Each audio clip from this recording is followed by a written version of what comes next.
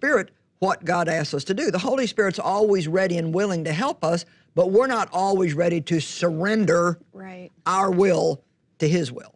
And, you know, that's really the main thing that God wants. He wants us to surrender our will to His will. It's kind of an interesting thing to get up daily and say, you know, God, I don't know what you're going to ask me to do today or ask me not to do, but I'm making a decision that my will is your will, whatever it happens to be. So spiritual maturity comes with those steps of obedience. You don't buy the anointing with obedience, because everything that God gives us is by His undeserved favor. It's by His grace. It's by His mercy. God doesn't give to us because we're good. He gives to us because He's good. But He also loves us enough that He's not going to release us into the fullness of something without seeing that we can handle it properly, because otherwise it can end up hurting you and not helping you. Yeah. Well, that's very helpful. So here's a question from Marjorie. And she said, on the show today, you spoke about radical obedience. My heart is longing to be completely surrendered to the Lord. However, abuse from my childhood and lies of the enemy have made obedience difficult to understand because I developed in unhealthy ways. So how can I completely surrender? Well, being abused myself, I understand that rebellion toward any kind of authority is not necessarily because you're a rebellious person. It's usually fear-based. It's afraid that nobody's really going to take care of you, so therefore, if you submit to their authority, you don't know what they're going to do. So we have to learn to replace that fear with faith in God, and to realize that also, although people may behave one way, God is not like people. He doesn't do things the way we do them, and we can always trust God. And then the other thing that I think, just as a word of advice, is to, the thing that came to me when you first started talking about her question is, you begin in little things. You begin by obeying God in little things, little promptings of the Spirit that you feel like that He gives you. I had a very difficult time learning how to be submissive to my husband's authority over my life in our marriage. And it would show up in all kinds of ways that didn't even make any sense. I mean, even if Dave wanted to go in a different direction in the car than I wanted him to go to get somewhere, I could get really just, you know, upset about it. And I even started in little things like that when I felt like the Holy Spirit would just say, just be quiet. You don't need to say anything. Just say, okay, and let him go. And so I would take that step of faith. And then as I did those little things, it became easier then. So now, even if there's something that I really do disagree with Dave about, but he's real firm about it, then I just know that I'm in God's hands, and I trust God that if Dave is wrong, that God's the only one that can change that. And if I'm wrong, then I want to see that I'm wrong too. So. So trust is a huge part of obedience. I've never really looked at it that way. And when you've been mistreated, that's a very challenging thing to do. So I remember one time, you know, when God was dealing with me, I said, how can you ask me to trust Him after the way men have treated me? And the answer I felt like I had back from the Holy Spirit is, I'm not asking you to trust Him. I'm asking you to trust me. Well, here's a sweet question from a 12-year-old named Michelle. She says, I wanted to ask you about loving God because I feel that is a big problem in my life. Every time someone says love God with all your heart, I feel like I don't really get what they mean and I'm being disobedient. So how do I love God with all my heart? Well, actually, it's quite easy to love God with all your heart. The harder thing is loving God with all your words and thoughts and actions. Exactly. And so I really think that we can have a perfect heart a long time before we have a perfect performance. And I can venture to say that if that little 12-year-old girl cared enough to write that question, that she already loves God with her whole heart. There's a lot of love in that question. Yeah, and to be honest with you, I think you have to love God with your whole heart first before you're going to love Him with all of your actions. And I also believe that there is a promise in the Word of God that says, if you love me, you will obey me. And I think instead of that being a threat, that can come across like a promise that the more we love God, the more we let Him love us, the more we are going to just naturally want to obey Him. The Bible says that the love of God constrains us, or it controls us. And so I know even like in the early years of my relationship with Dave, when I still had all that rebellion in my soul, I got to the point where even though there was maybe something I didn't want to necessarily do, because Dave asked me to. I was willing to do it because I felt like God was asking me to do it. And I'm sure he felt the same way about me in many situations where I was being difficult to get along with. And, you know, maybe Dave would have preferred to just say, I'm out of here, but he felt like, you know, God wanted him to stay. Yeah. So I think that we probably do love God with all of our heart a lot sooner than what the enemy would like to let us think that we do. I don't think it's always a heart problem. It's usually a behavior problem. And your behavior will catch up with your heart if you just stick with it. Yeah, that's very true. I think sometimes when that is our desire so strongly to be obedient, that sometimes when we do have little missteps, God knows our heart and he pulls us back onto that path. There's a scripture in Romans that comforted me a long time ago when I read it, where I don't remember the exact reference, but I think it's in Romans 7, where Paul said, I thank God that you have become obedient to the standard of God with all of your heart. Mm-hmm. And one day when I was lamenting about my behavior and I couldn't do this and I wasn't able to do that and I failed in this and that, you know, first of all, if your heart's not right, it's not even going to bother you. If you don't have a good heart toward God, it's not going to bother you that you're disobedient. So the very fact that it does bother you is a sign that you've probably got a lot better heart attitude than what you might think that you do. And the key then is to not become condemned about your behavior, but to continue to believe that you are the righteousness of God through Christ and through his grace, and that even though you're not where you need to be, thank God you're not where you used to be. Right. You're making the journey and you're not going to quit until you arrive. Well, that ties very well into this question, which comes from Trinidad, and it says, does God's plan for me include or make provision for my times of disobedience? Because he knows that there are times that we're not going to do it right. So how does all that fit into God's plan? Well, I think, you know, there's probably a long and a short answer to that, and I'll just start with the short answer. First of all, God knows us a long time before we ever even arrive on planet Earth. He knows us completely.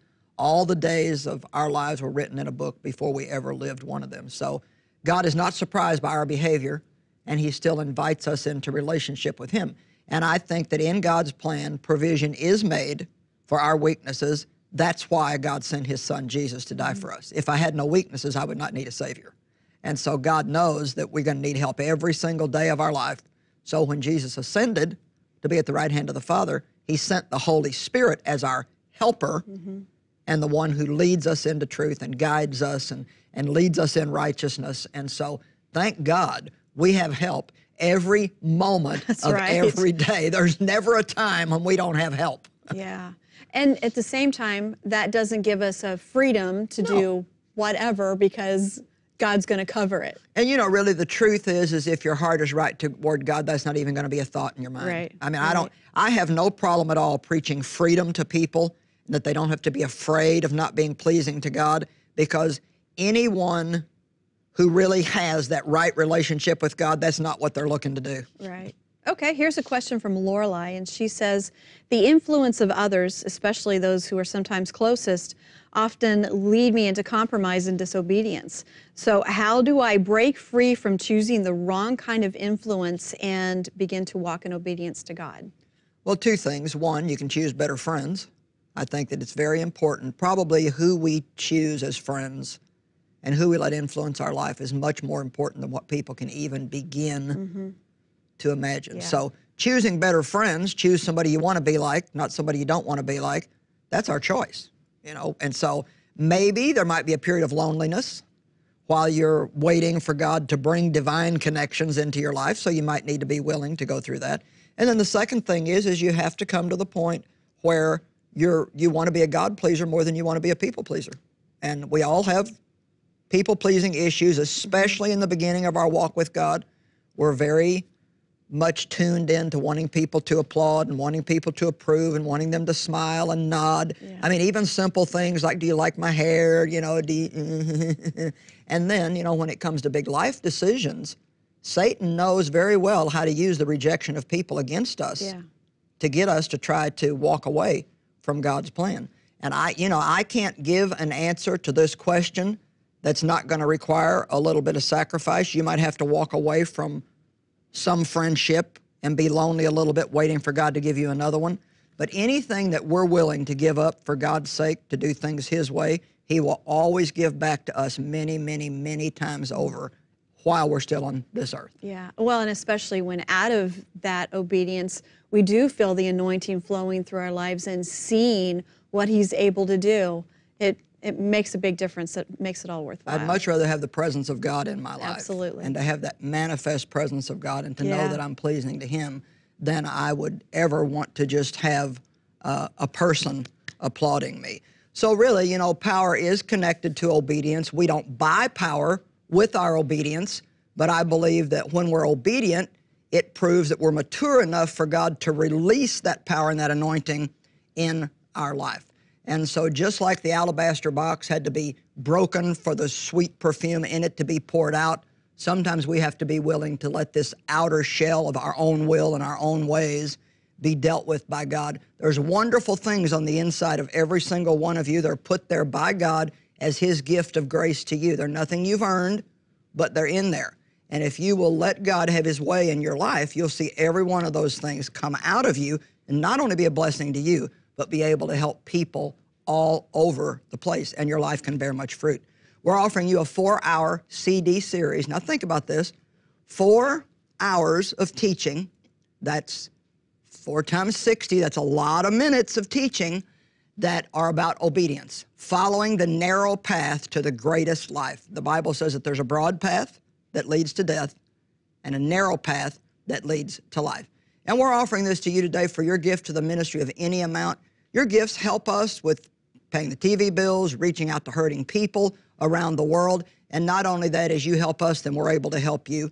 We offer certain series for any amount because we want everybody to have them, and I think this is an important one. So you do your best. I believe that you'll send in your very best gift, and some of you can do a little more than others, so just do the best that you can. Get this series. You might even consider getting it for a gift for someone, and I believe that this teaching is going to be a real blessing to you. God bless you. You have a great, wonderful rest of the day.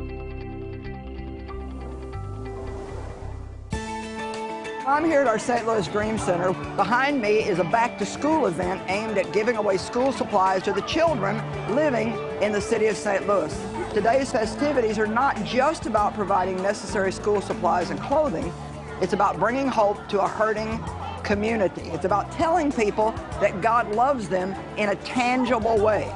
I'm asking you to partner with us in this outreach and others like this all around the world. Thank you so much for helping us take away someone's pain.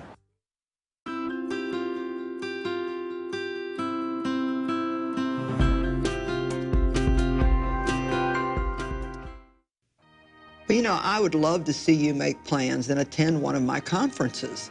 You might say, well, why should I go to a conference when I can see you on TV every day, Joyce? Well, you know, our TV program is really just like an appetizer where being at the conference is the main course. It's just really wonderful to join in with other believers and to experience the presence of God during the praise and worship that we have. So please make plans to join us. I really would love to have you there. Don't miss your chance to see Joyce live. Inspiring worship, life-changing teaching. The Joyce Meyer Conference is coming to Hershey, Pennsylvania, August 7th through 9th, with worship by Fused Worship. And Toronto, Ontario, August 21st through 23rd, with worship by Israel Houghton.